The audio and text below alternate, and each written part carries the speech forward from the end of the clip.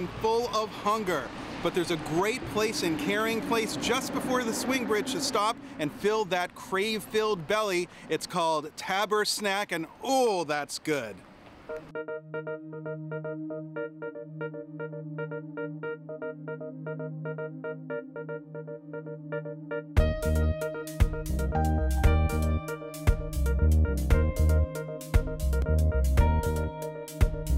Okay, we're here with Chantel, the owner of Tabersnack. Great name, first of all.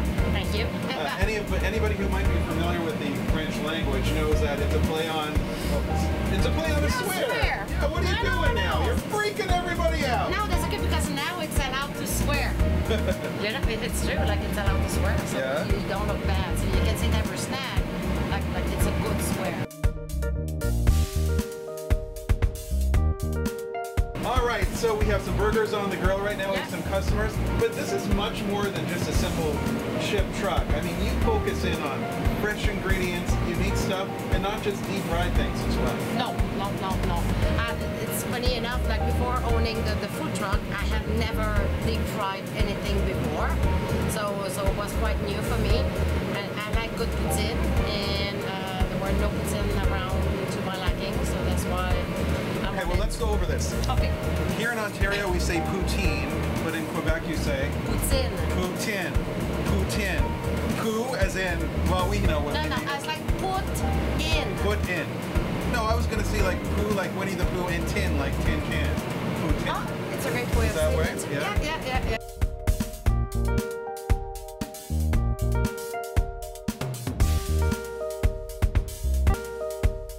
We got the burgers, we got poutine, and we have more than just like gravy and cheese curds, right? Of course, and I have fresh burgers, and I have jerk chicken because I lived in Grand Cayman before moving in the county. Jerk chicken. Jerk chicken. I'm gonna make you a jerk chicken poutine later.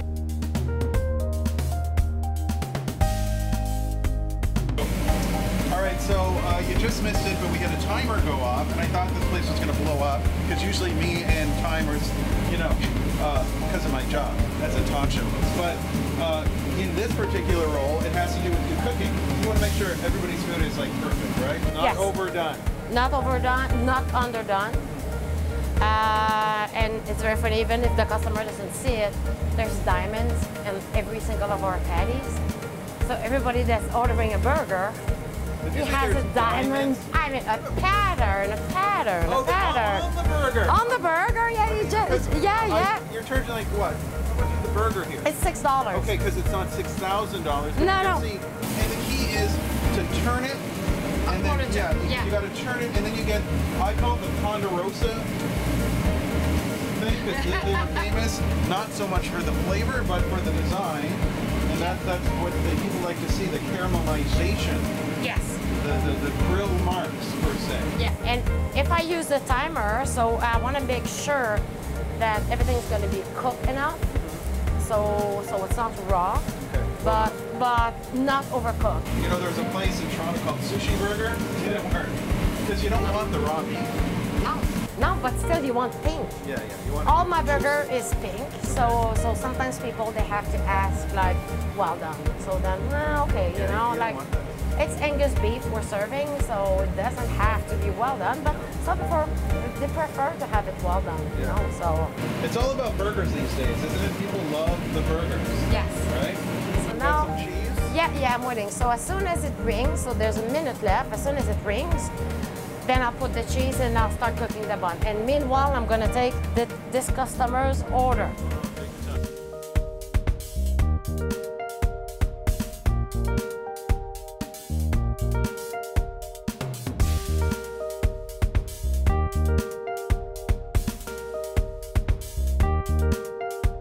When you ask for a cheeseburger, I'm giving you cheese. You're letting me put some cheese on. And here. Look at that. And you can even reset the timer. So 2 traditional, 4 drinks, and a 4-ounce. It's going to be 29. Then meanwhile, now you take the buns. The buns. You open them so the outside is being grilled. Yeah. Like that. And then you're gonna hit the timer that shows 15 seconds. The outside, you mean the inside? No, the outside. The outside. Because who needs to have the inside? I don't know. I've never really asked. Yeah, Okay. no. That one here has 15 seconds off and then start. Yes.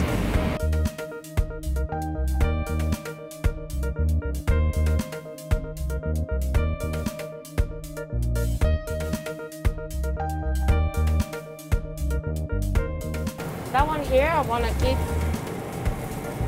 cheese.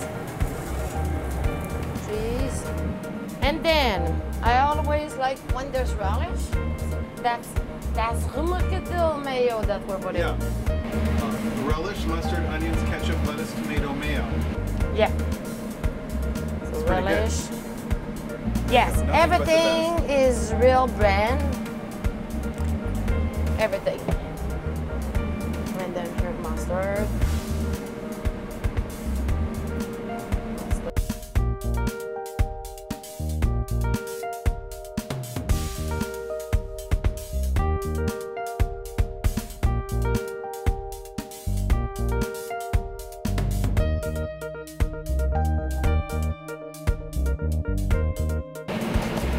Pretty good knife skills, eh?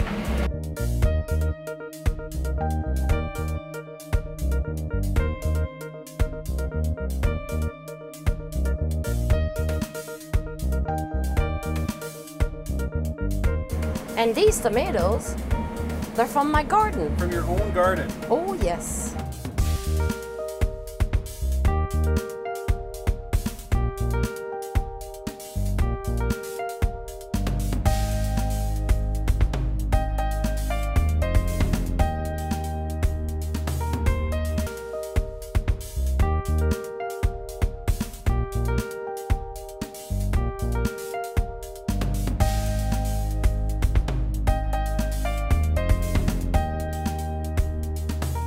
Okay, so now we know we have two traditional poutine to do. You're good. Tell me about your gravy. What do you do with it? I don't take my bath with it. No, good. Now, I reduce some wine Why? before building it, so yes. Look at that. Yeah. Smooth like the bum of a baby. That's how why smooth it's it not is. a gravy, but it's a A sauce. sauce. It's a sauce. Okay. A sauce. A gravy is thick and lumpy. Yeah, okay. We don't like it. Yeah, no.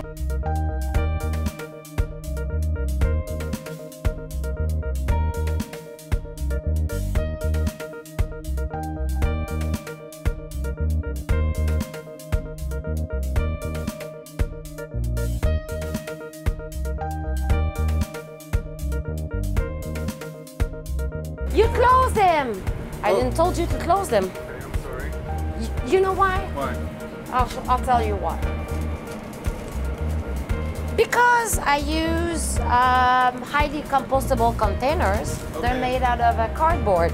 If you do that, and if the gentleman has to drive 5 minutes, the cheese will be sticking to the lid. Oh, okay. Well, you don't want that. I put a wax paper. At no point was the wax paper portion of this whole segment explained to me. And also, I skipped that day in school. Wax paper was on a Thursday, and box closing was on a Friday. I forgive you, and I'm sure Lawrence is forgiving you. Lawrence, I'm sorry. No worries.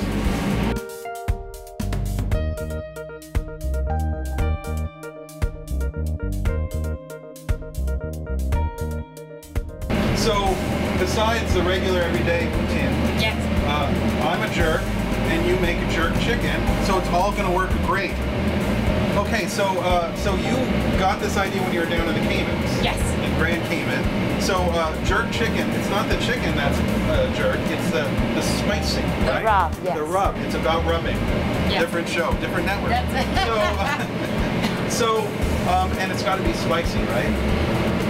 It's tasty, spicy, but it's not hot spicy. It's just that there's a blend of 16 different spices Name going them in into the rub. alphabetical order. I don't know. I don't Okay. know. I don't know. All And right. I don't know. Oh, and some cayenne.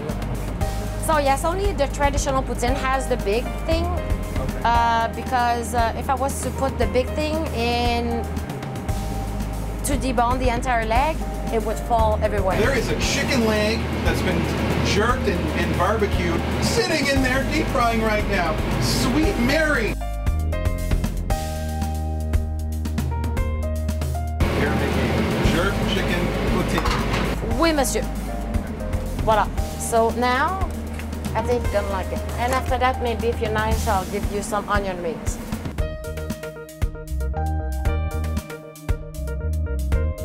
Okay, so the first layer down. And then you can put the curds. Yeah, put the curds. Now the And then layer. second layer.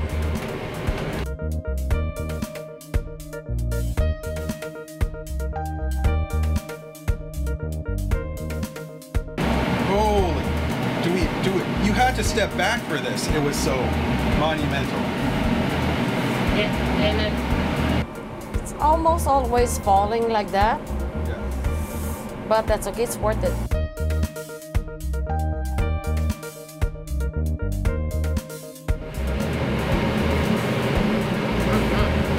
Tell that was fantastic. It's the second bestseller poutine. It is so delicious. It's got the onions add just a little chunk of that kind of almost bistro flavor, right? Yeah. With the wine gravy. French fries are cooked perfectly, and the chicken is so tender, and just a little bit of spice on it makes it delicious. This is fantastic.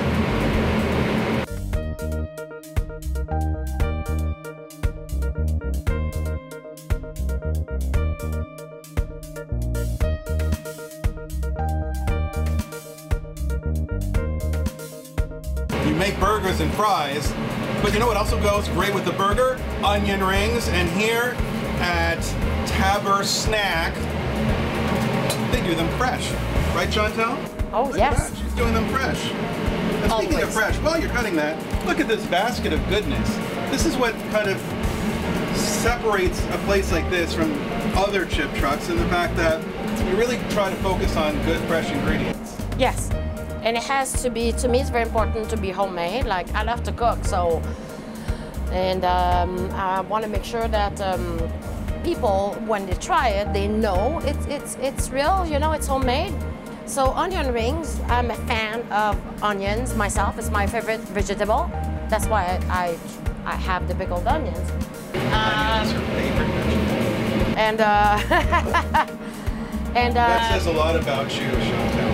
that onion's my favorite vegetable. So the onion rings are gluten-free. Oh, fantastic. So now what I'm doing is I'm just putting them onto the rice flour. My onion ring batter here is a gluten-free onion ring. So it's kind of like we're dredging without the different things, right? Yeah. Flour, batter. And yes, batter has rice flour, baking powder, baking soda, salt, sugar, there's sugar everywhere, paprika for the color, and soda water and 1 egg. So like that, as easy as that. And they're gluten-free, hey, they're almost healthy.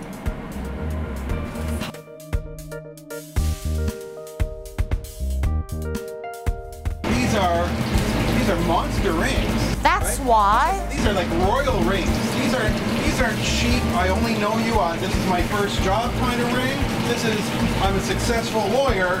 Here's a ring kind of ring. See what I'm saying? That's why on the menu it's written giant onion ring. And people are saying giant. What's giant? Like the size? No. Say, Like in en français, it'd be giant. giant. Yeah, that sounds better than giant. Okay. Or jumbo. And then see, like we reached almost a color now. They're not the prettiest ring you may have, but it's very tasty. All right, these look fantastic. I'm going in. Yeah. Going in. These look great. Oops. Like, this is how light the batter is.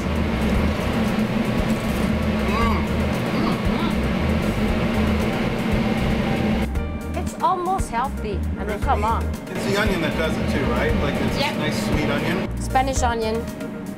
Because like many onion rings have too much batter. this is onion bonanza. It's like the Olympics. Look at that. Not really. But it's like, it's fantastic as an Olympic breed. We're going for gold.